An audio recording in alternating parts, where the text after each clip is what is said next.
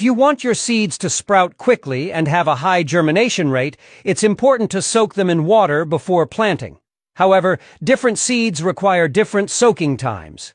If the soaking time is too short, the seeds may not fully expand, while if it is too long, they might start to rot. Today, I have compiled a table of soaking times for various seeds. I suggest you like and bookmark it so that you can easily find it when needed. Here are the soaking times. Cabbage, 2 to 4 hours. Cauliflower, 3 to 6 hours. Cucumber, 4 to 6 hours. Green beans, 5 to 6 hours. Tomato, 6 to 8 hours. Pumpkin, 5 to 6 hours. Eggplant, 20 to 24 hours. Celery, 24 to 36 hours. Spinach, 10 to 12 hours.